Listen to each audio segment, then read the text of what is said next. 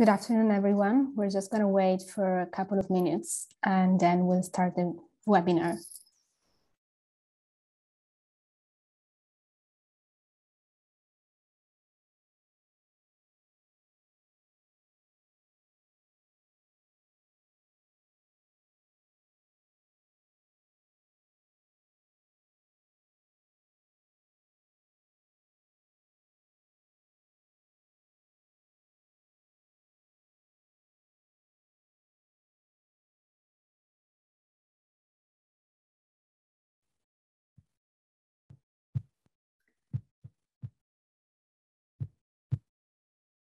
Welcome everyone, and thank you for joining us today. My name is Anna and I'm a PhD student and a project coordinator at the Lao China Institute, and I'll be hosting this webinar session today. This webinar will be in a panel discussion format where the author will engage in a discussion about the book with our chair. As audience members, you can send us questions through the Q&A box below, which the panel will answer during the Q&A session after the panel discussion. I also wanted to note that my colleague Julia is on the back end as a co-host in case my connection drops off for some reason. So today's event is our first event of the Lao China Institute's Book Talk series. This series provides an opportunity for our students and academics to hear from leading China scholars and authors around the world. In today's webinar, Professor Hilton Root will talk about his new book, Network Origins of the Global Economy, in conversation with Dr. Xin Sun. Professor Root is a Fulbright Senior Distinguished Chair in the Social Sciences at King's and Professor of Public Policy at George Mason University Schar School of Policy and Government. He's held academic appointments at the UIBE in Beijing, Caltech, University of Penn, and Stanford University. Dr. Xin Sun is a senior lecturer in Chinese and East Asian business. He received his PhD in political science from Northwestern University in 2014. Prior to joining King's, he's held academic positions at the University of Oxford and Trinity College Dublin. I'd now like to hand it over to Dr. Xin Sun. Welcome, Xin.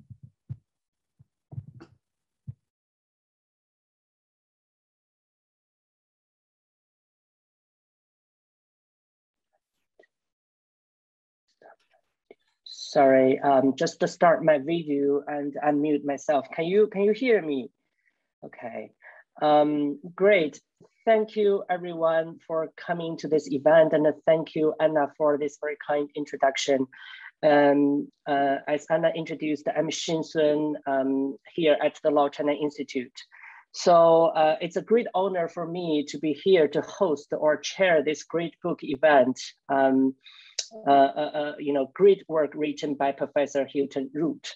So as agreed, so I guess I will, because you haven't got a chance, most of you haven't got a chance to read this book. So I will start with providing a very brief summary of the book's major argument and analysis from a reader's perspective. Of course, it's going to be a very inaccurate summary, but just to hope to give everybody a bird's eye view on this great work. And then I'll start this conversation with Professor Root, and after that, we're gonna leave time for Q&A with the audience. So overall, I spent several days reading this book very carefully, and this is, as I mentioned, an excellent work. It's very exciting because I think it addresses several big issues in historical and the contemporary issues in global political economy. And also what I find this book very interesting, exciting, is that it also sheds important lights on the future of the world. So basically my understanding is that Professor Root started with what he called 5 transitions. Those are transitions that happened in the global history of political economy. And these transitions including the rise and the fall of monarchies in China and Europe, as well as the different patterns of dynastic succession. The second transition is the formation of Western legal system and Western law. The third transition he discussed is Industrial Revolution. And the fourth one is China's more recent economic reform from a socialist economy towards a market-oriented economy, and China's rise as a global power. And the last transition he has been talking about is, the transition that happens in the whole world, the world's transition to globalization, to a multipolar international system, and a much more interconnected global economy. So basically, in this book, Professor Root draws on the existing theories of complex systems to provide explanations for all these 5 transitions, all these great topics. For example, he calls the political systems of both China and Europe in their pre-modern history hypernetworks, okay? And he then argues the systemic features of different hypernetworks in China and Europe could eventually lead to different outcomes of political and economic developments. And more, for example, he argues that in ancient China, the political system or hypernetwork was more like a hierarchical hub and spoke network. While in Europe, under the feudal system, under the feudal monarchies, it was more like a small world, better connected network. Each network has their unique features. China's hub and spoke network, according to Professor Root, it was more centralized. The lateral connections between lower level nodes or units were relatively weak. And in contrast, the European political system was more decentralized, and the lower units or nodes have better connections through intermarriages across different royal houses. Then, he further argues that under European decentralized and interconnected political systems, kings and went, but the overall hypernetwork was very resilient. And also a legal framework that was based on what we call, it was similar with what we call today the rule of law has emerged in this European hypernetwork, and also industrial revolution took place. And then, under the Chinese political system, highly centralized, we saw the cycles of dynastic decay and renewal. This system prioritized the stability, but also prevented lateral communication and correspondence, and deterred innovation, eventually leading to the great divergence in the trajectory of economic development between China and Europe. So this is my very simplistic understanding of the major thrust of this, again, excellent book that touch upon very important global issues. So now I want to start with, Professor Root. I want to ask you, what motivates you to focus on this topic? What brought you into this field? So let me break that question into 2 parts. One, my interest in China goes back to my growing up in a household with a father who had spent many years in China during World War II and then thereafter. And so as a boy growing up, China was a very normal part of what we discussed, what we thought about as a family. And then my own interests, even in high school, were very strongly focused on China-US relations. And I was eventually able to study with John Fairbank, who remains a great inspiration to me. And over the course of my career, I've team taught courses on economic growth in China and the West, with a number of scholars whose knowledge of China is far deeper than mine, including someone I would want to mention at the University of Pennsylvania, Robert Hartwell, who was in the process of writing a great book about the actually network system of China using data from Ming Dynasty and Tang Dynasty connections among bureaucratic families. But that work was never continued because of his untimely early death. So my own academic background was primarily in European economic history and in economic development. And when I started my career, China was not part of the growing economies of the world, so there was nothing to report on until the late 1990s. And then it became increasingly clear to me, as Xin mentioned, the great transitions in world economic history. The one that people tended to talk about with regard to China and the West was the so-called Great Divergence, sometimes called the European Miracle, which, and what economic historians are referring to are Western industrialization, GDP rates, living standards that surge far beyond China's. And there's a lively literature in economics on this particular topic. But as we know, this divergence has, for the most part, vanished. China is today highly industrialized and fully integrated into the world economy. So what I've done is to look at, through this lens of network analysis and systems analysis, to look at more ancient variations between the two regions that persisted and predate and are actually rooted in fundamental differences of network structures.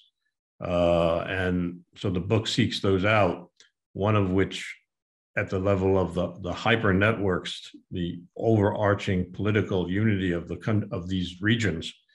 And subsequently, my work has delved into the formation of those structures, those hyper network structures, and the kinds of social institutions they gave rise to, and how they're embedded in the social fabric in the form of political and ethical norms. So let me turn back to you, Xin. Yes, thank you, Professor Root. So, since you mentioned that the Great Divergence is one of the issues or topics that motivate you to pursue this analysis.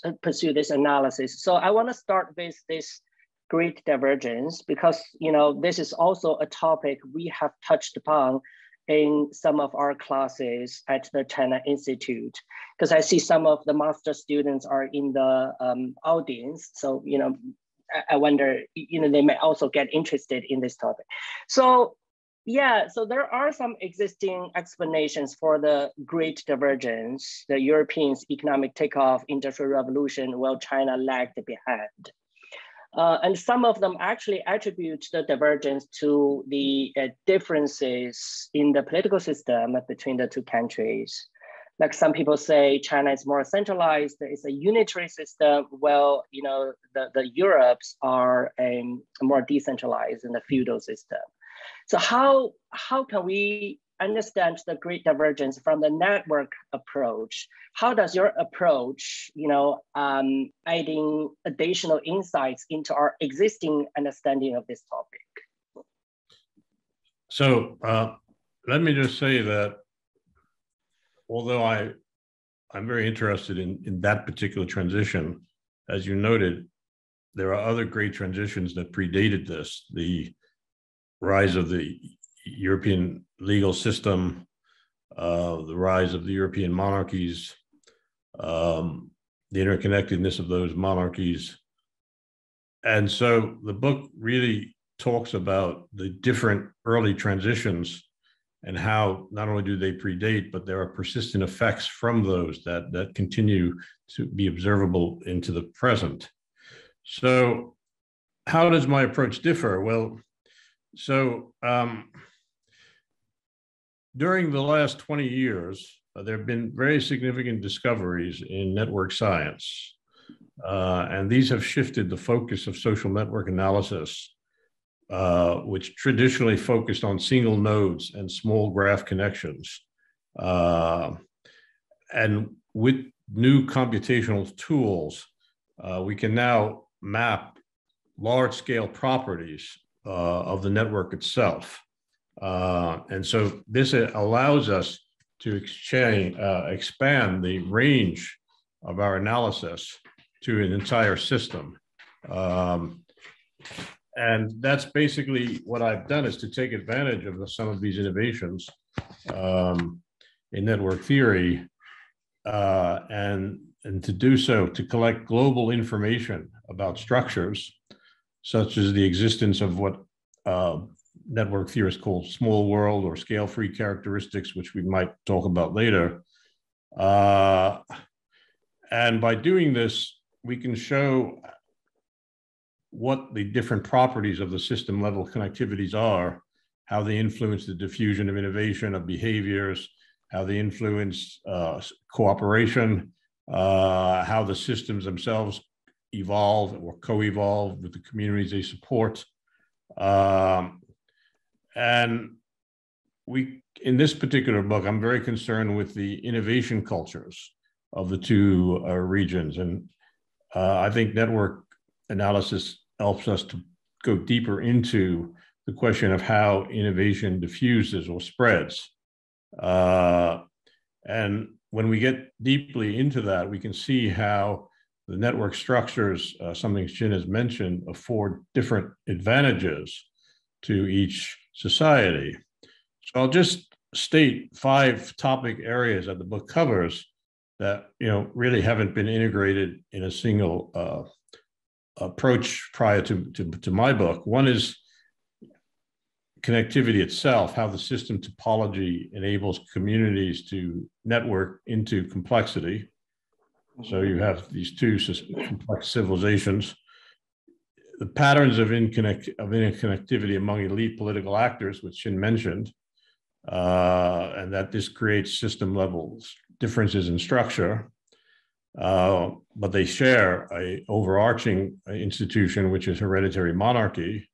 And then I go into network structures and particularly the role of disruptive innovation. And then looking more microscopically, so now we shift from the macroscopic to the microscopic networks. We try to gain insights into the local networks, cultural diffusion, and the organization of cooperation within local systems. And there's an enormous divergence there between China and the West. So, because I guess Professor Root, some of our audience may not be very familiar with the complex systems or the network analysis. You basically describe the Chinese political system in the dynasties. You use the term hub and spoke network, or hub and spoke hyper network. Well, in the European system, you use the term a small world network. So I guess because your book has some graphs in it, show us how these different networks exactly look like using graphs. But because our audience may not have the luxury to read your book yet, so could you say a little bit more about how this small world network in Europe differ from this hub and the spoke network in China? Is that just a matter of centralization versus decentralization, or is there anything else? So we've always been stuck on this notion of centralization and decentralization, which is entirely correct, but there are many different kinds of centralized and decentralized structures. And we increasingly can identify some of the more general system level properties. So for example, network theorists talk about small world properties of high local connectivity and relatively short average path lengths. So this means that you can have very short path lengths from one node in a system to any other by going from one hub to another hub. So this hub-based topography, which we now know is the key to how the internet works, was also the key to how the European monarchies basically created stability and a shared identity within the European system. So you had highly skewed degree distributions. In other words, very many connections to a few small hubs, or I should say to a few large hubs but they're distributed around the system. They're not centralized. And so, but this created disadvantages for European monarchs that Chinese emperors did not have to face. First disadvantage was this distributed topography enabled information originating in any part of the continent of Europe to flow via universities, guilds, courts, trade to other parts without the need to pass through a central node. And this meant that the European monarchs had limited capacity to stop the spread of disruptive ideas or disruptive innovations. And this also prevented the royal families to control the systems of production and to gain a grip over the entire economy. In China, as we know, there was a system that a network of officials of the emperor that were actually able to filter out disruptive ideas and innovations. And so we all know from a very rudimentary very basic understanding of Chinese history that many of the innovations that that allowed Europe to become hegemonic in global affairs actually originated in China, but they were repressed in China. They were not only repressed, but individuals associated with them were often executed. That ability to repress potentially disruptive innovation, that is innovations that would have given rise to new network systems that the monarchs couldn't control, that capacity to do that was something the Europeans didn't have. So I can say a little bit more about that, but let me just go back to Xin. But this is thank you, Professor. This is tremendously interesting because you said the European system, the small world network is more kind of have greater deals of local connectivity. Well, in China, even though all the local power centers are under a universal political system, but the interconnectivity between these lower units or nodes were comparatively weaker than in the European case. This reminds me of what happened during the pandemic. If you see at the early stages of the pandemic, each local government officials in China, they have their own track and trace system. In China, they call that system health code. Because for individuals, if you want to travel around, you need to demonstrate your health code is green rather than red. But then each local government use their own track and trace system without the kind of it's not adaptable towards other localities. So that created a local enclave or local closed system where information and people cannot easily flow out or flow in. So this might be one of the contemporary examples of what you said, the lower level of connectivity across different lower nodes. But then if this kind of a lower connectivity prevented China from taking full advantage of innovation or potential innovations. And it also prevented Chinese dynasties in the past from, for example, establishing a unified market and the spread of information and other innovative ideas. But how can we explain the recent economic miracle China has achieved, especially after the Deng Xiaoping's economic reform? So if the hyper network structure remained unchanged, but then we all of a sudden see that China no longer lagged that far behind, but rather began to enjoy very rapid economic development. So I just wonder, how can your theory explain this recent economic miracle? Is that because we are seeing a network change in China, or is that because something else?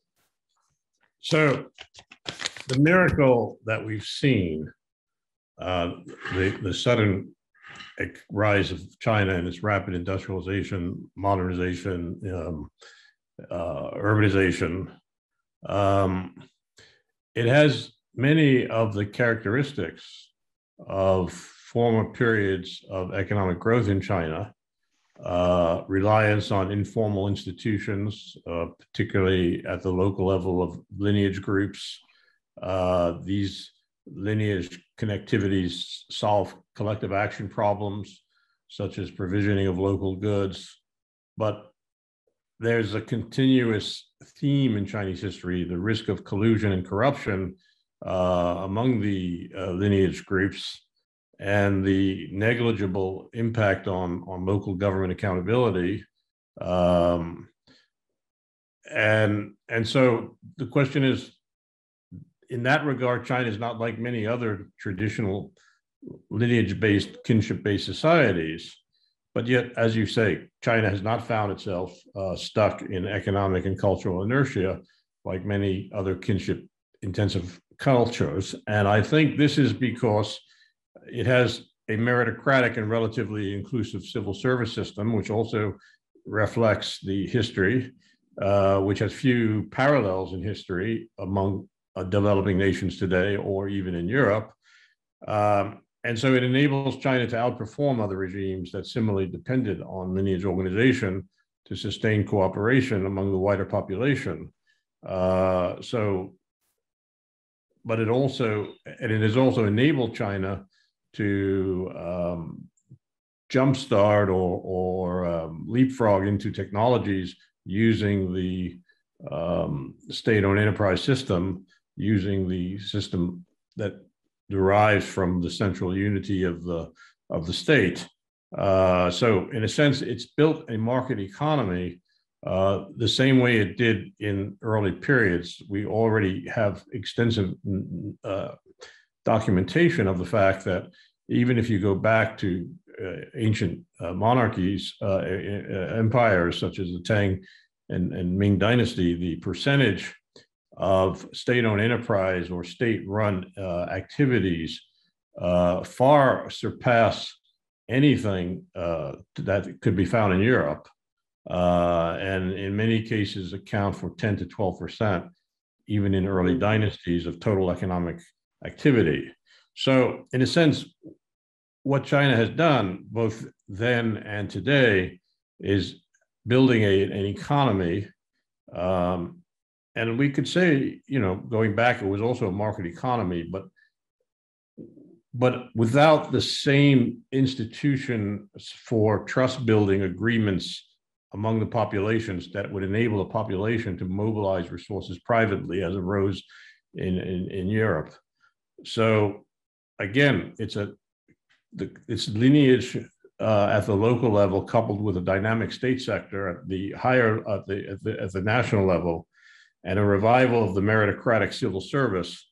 So we have the Gaokao system, the Chinese exam system today for students that many of you have passed through, I'm sure, in this class. And in this, it's a revival of the examination system of ancient times in many ways. It has so many parallels. So I see the rise of China today as having many of the traditional characteristics of the ancient systems. Now, of course, the next set of questions would probably be, what does this mean for the ultimate competitiveness and integration of China into the world economy? And I don't know what you want to discuss, but go ahead. Yeah, exactly. Actually, that's exactly what I'm trying to think of in my head here. So because, I suppose China has experienced a 4 decades of catch-up period where China can take advantage of the innovation that occurred everywhere else in the world, and organize a massive scale production within China, taking advantage of the what you called meritocracy-based bureaucracy, the highly educated labor force, the Gaokao system, et cetera, et cetera. But then eventually, as China moves closer and closer to the frontier of technology, global technology, fundamentally, I think some people would argue, further economic growth over the next few decades in China will rely more highly on innovation. right? But your analysis told us that in ancient China, this hierarchical structure, hyper network has been preventing innovation from happening, and also preventing innovation from being used by enterprises or by the states. Then do you still see the conflict or contradiction that will actually prevent China from further economic growth in the future, right? If innovation will become more important in the next few decades, what do you think? So I think the Chinese leadership fully recognizes that the future is of China's economic growth will be determined by, as you said, innovation, not catch-up growth. So then the question is to have an economy that sustains and promotes innovation. What kind of higher level governance organization is preferable? And so here, the question and the parallels with the past may actually be relatively important. So when we talk about innovation, one of the distinctions between the European pattern and the Chinese pattern traditionally was that the European pattern was one in which disruptive innovations that could disrupt the existing social system and even the power hierarchies could not be stopped because there were so many different circuits that they could follow. There was no way to interfere with their development. So the monarchs that were successful, the countries that were successful, were ones who harnessed disruptive forces. Now the question is, in China, this notion that innovation can be disruptive is very challenging to the regime, and they would continue to try to ensure that it doesn't have disruptive social and political consequences. But this is, this could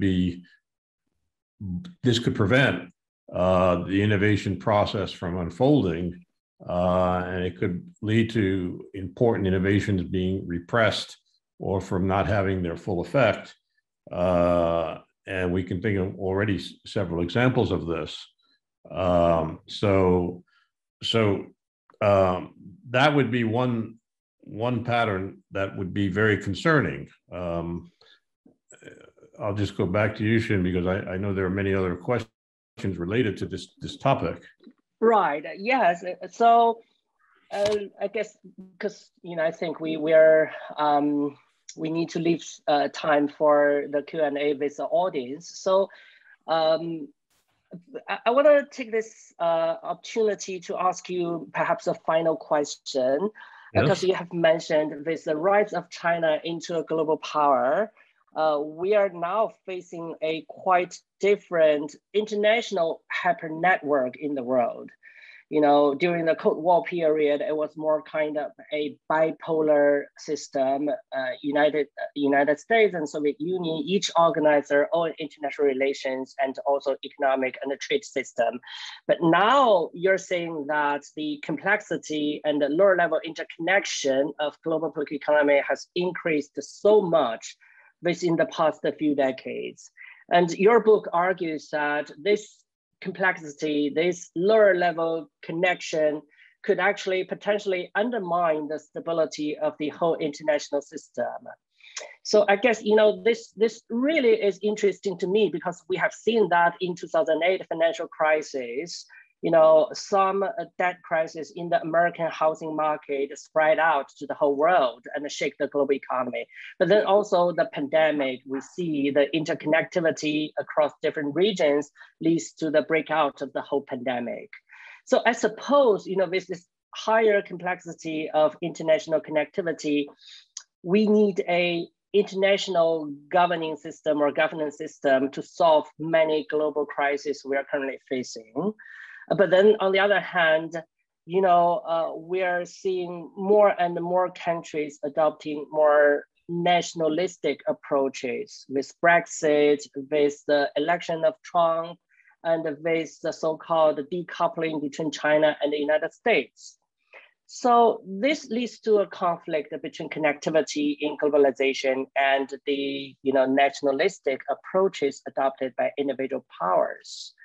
Right. So I wonder your analysis, what kind of a prediction or what additional insights your analysis could help us understand the evolution of future global political economy?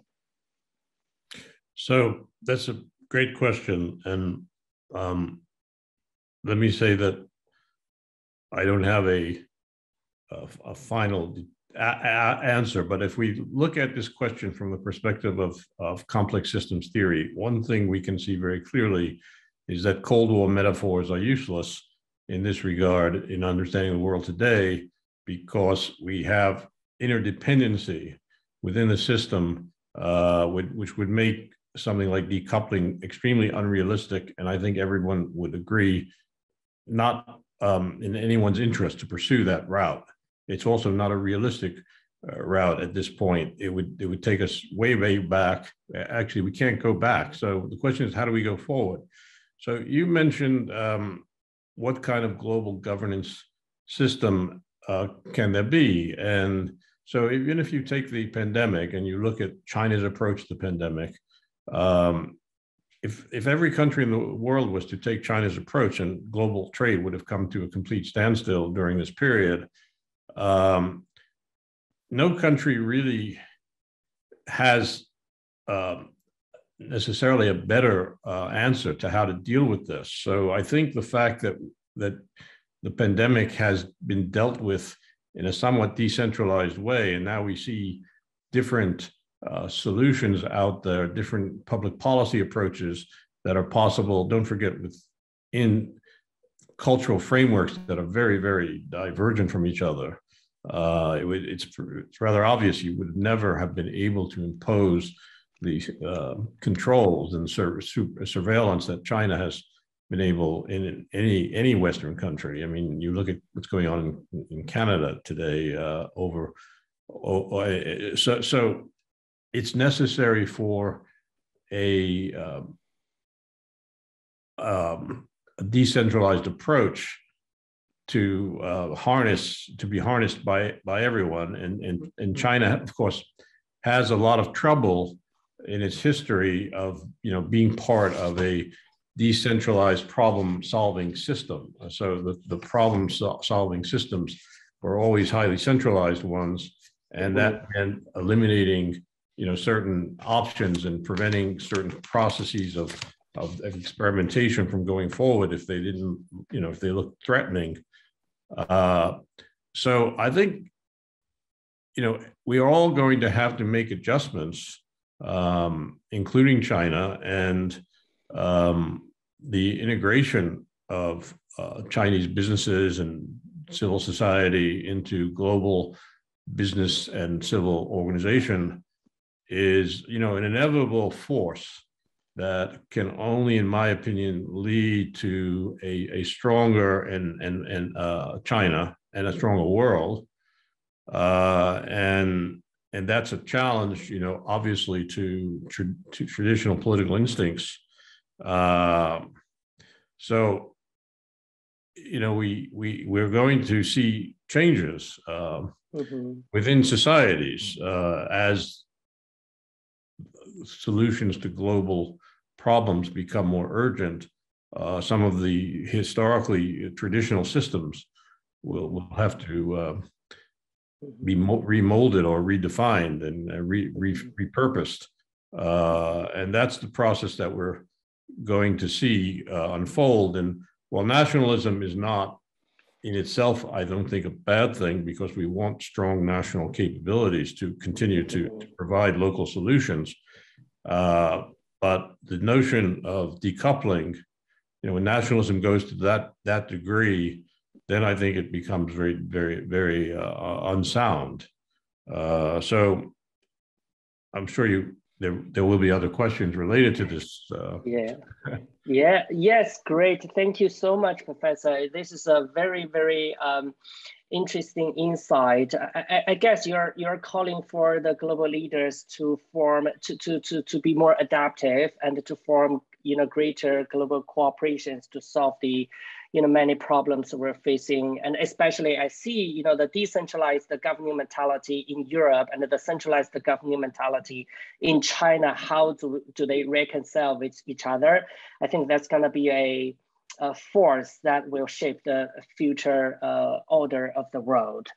So let me just, before you end, let me just say that the word adaptive is the key word here. That those regimes and those social institutions that are more adaptive are the ones that are going to, prevail. And so the question really now is, what are the adaptive qualities of these various systems, and that's where the analysis, when we take it to the system level, becomes very relevant to solving these global problems. And that's where this particular analytical framework that I have adapted for my book can be applied to these larger issues that you're raising. Great, wonderful. Thank you so much, Professor Root. Anna, I guess we can open the floor to the audience to collect questions.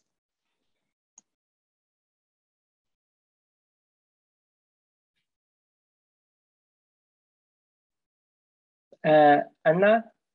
Oh yeah, I guess we can see. Right, a question from Tom Miller. Professor Root, you can see the screen. Can you read it so that everybody will hear it at the same time? I will read it. So this is a question from Tom Miller, which I believe is an author, is a China expert writing interesting, great China books. So the question is, Professor Root, do you see China evolving towards a more open access order society? I think that there will be more open access. What form that will take, I'm not sure. I mean, the fact that we're holding this event and the fact that there are thousands of Chinese students, both in the UK and in Europe, and in the US, and also throughout Europe, that suggests open access. I mean, those students are developing ties, linkages, institutionally, socially, with others who have shared interests. So indeed, that is a question of open access. Now, what happens when these students go back, and how do these open access personal experiences lead to institutional commitments and institutional behaviors, or let's say organizations? I think we don't know the answer to that. But that's what we need to see. And there are many students in your program at the Lau Institute who are who will be the guinea pigs, in a sense, of this process of creating open access that is compatible both culturally and politically with the well-being of all of our societies. So I agree with the question. I just don't have a clear sense, and I don't think anyone does, of what form that will take. But I think it should certainly be strongly encouraged. But it will be the work of the next generation. And I often say this to my own students, is that the connections that they build in their lifetime, starting now, are really critical. And that's why in my own teaching, I also co-teach a course that's a joint between my university and the university in Beijing. It's to help students build those ties. And I actually think the student initiative in this regard is going to really be the path openers and the path makers. So basically, if I understand correctly, the students here and the audiences here are the agents who boost the local connectivity between the Chinese system and the Western system, right? Yes, I think that they will be the agents of this new open access global order that hopefully Right. will emerge during their lifetime. Yeah, great. We now have another question from what I see, an anonymous attendee. The question is, your talk about how decoupling is unrealistic. Do we have an alternative to this so-called supply chain restructuring? Yes. So supply chain restructuring is a continuous ongoing process that the cost and benefit of supplying from one region to another is shifting. Even China itself is shifting its own supplies chains, some out of China, where some things can now be produced less expensively. China is no longer exclusively a low-cost producer. So yes, the supply chain, the process of global supply chains readjusting is a continuous process, and it will take us in new directions. As a result of COVID, and particularly right now, so I agree with the question. I don't have any prescriptive insight into what forms this will take, but I think that the notion that we can go back to autonomy, and it's the notion of economic autonomy, or that both the United States and leaders in China are playing with, and they have the potential, let's say, to think of in terms of they're both enormous economies.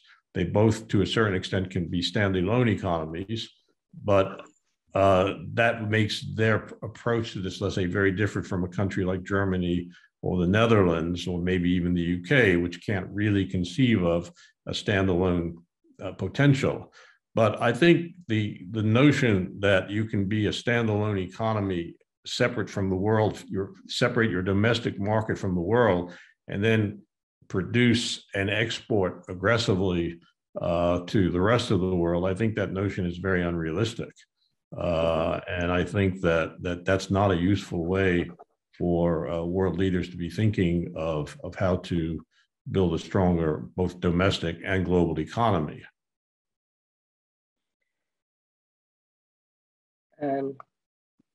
Okay, so do we have other questions from the audience? Please type it up in the chat box. So I guess while we are waiting for other questions, I might want to ask Professor Root a question on behalf of some of our master students, because your book, you examined many great big questions in global political economy.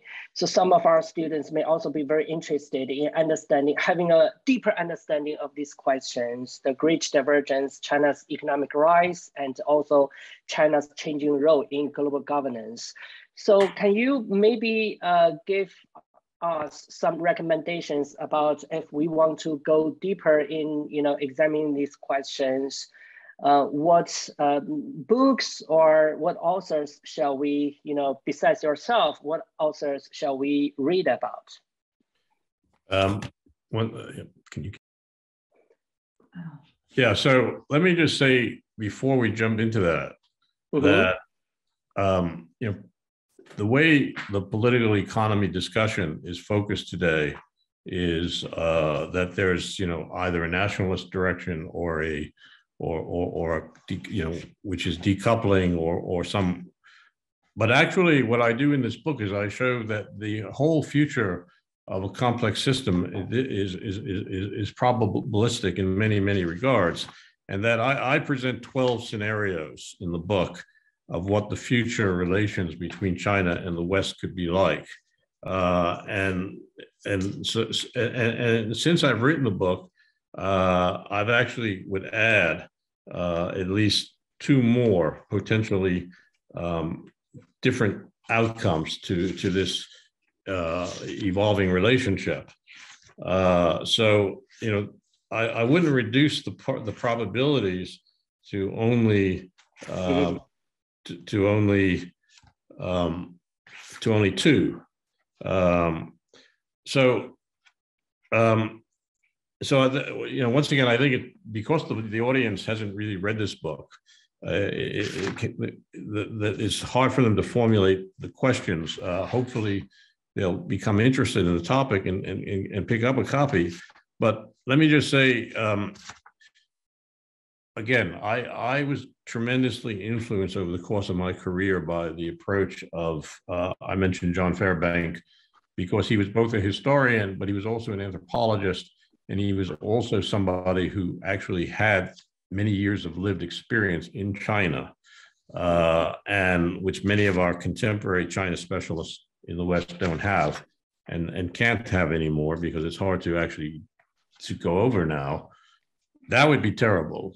But let me just say, you can't learn enough about Chinese history if you want to understand China today.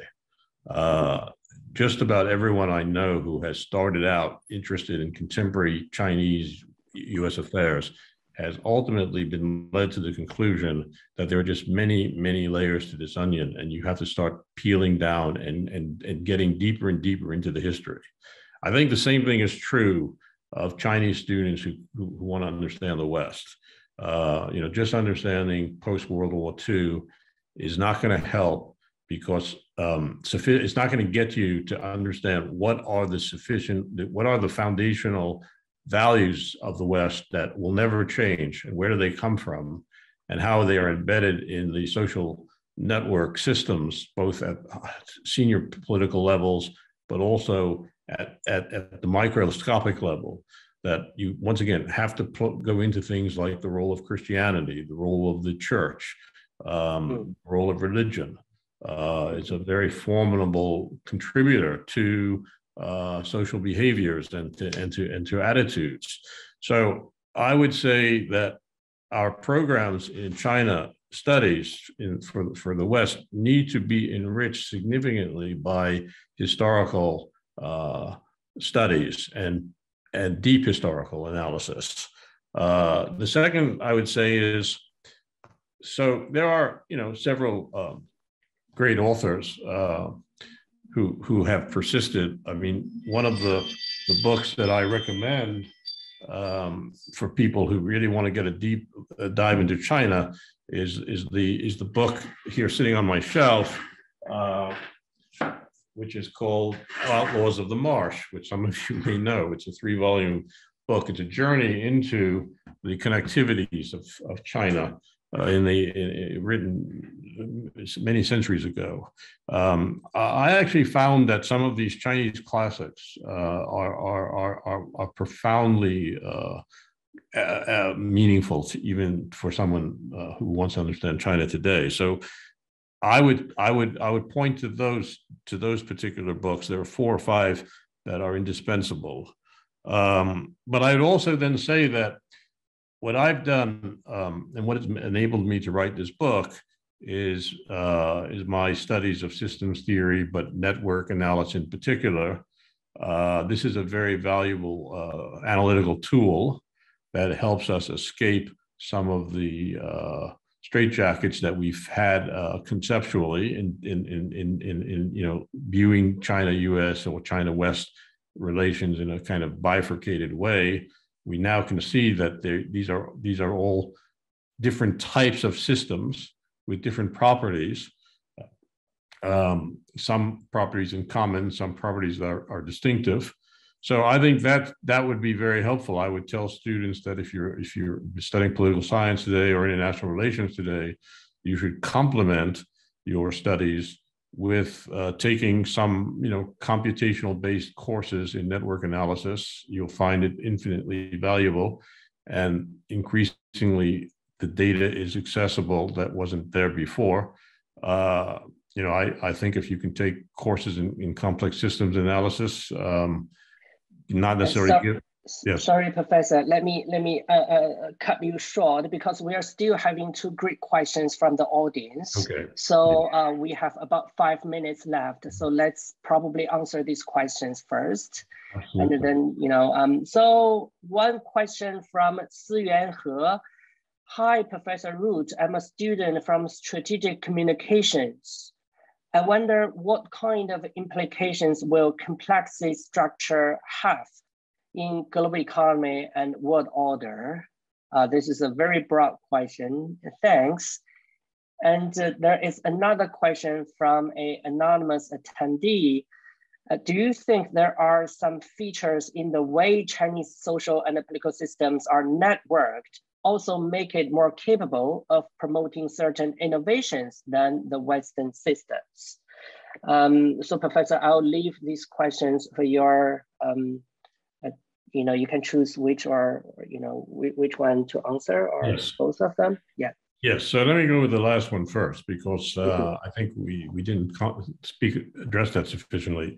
Yes, there are certain characteristics of the Chinese system, of the information dissemination capabilities of the Chinese system as being a centralized system, that allow for innovations that are acceptable to be disseminated very rapidly. So we have seen the rapid dissemination, for example, of financial personal technologies in China.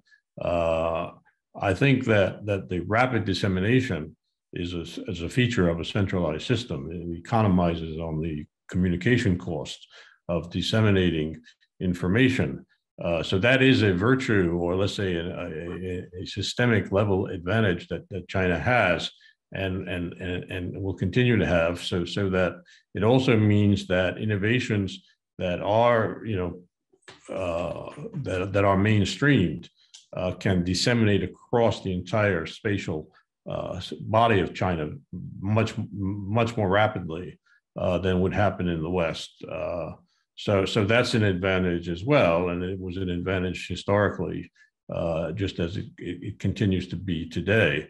So scaling up new technologies is something that because of the information economies that China gains from having an organized, centralized system, all of that will those advantages are real and significant. So the prior question, I missed something. Was that something about contract law? I didn't. No, it's actually so no. It's what kind of implications will complexity structure have in global economy and world order? So I think this is all the book is about, from both historical and the contemporary perspectives, right? So basically your book answers this question very well. Yeah. In that regard, I will actually highly recommend everybody to grab a copy of the book and read it. It's really I really enjoy the whole process of reading it. Professor, is there anything you want to add to this broad question? Or no, I just looking at the clock, I want to thank you enormously for this opportunity, and to thank Anna for putting this together. And the questions have been fabulous, and really addressing the very broad and important topics, many of which still need to be addressed in future work. I'm still working on this. This is a work in progress. I already have several articles that I've authored that are sequels that actually go further into and answer some of these bigger questions that may be left unfinished or unresolved in the book. So I just want to thank you for this great opportunity, and also I'd like to mention that I'm available through the internet to. If you have specific questions, the audience, I'm very happy to answer those and respond to those. So feel free to reach out to me. And thank you all. Thank you so much. And thank you, Anna, for hosting the event. And thank you, everyone, for joining us. I hope you enjoy the rest of the day. Thank you. So thank you both for such an insightful discussion. We've now come to the end of this webinar. I'd like to thank our audience members as well for joining the conversation today and for sending your questions through.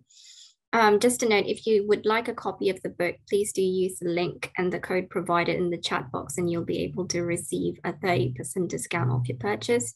We've also got more events coming up later this month, such as our launch event for our new policy paper on Brazil-China trade. And there will be more book talk events like this coming up later this term.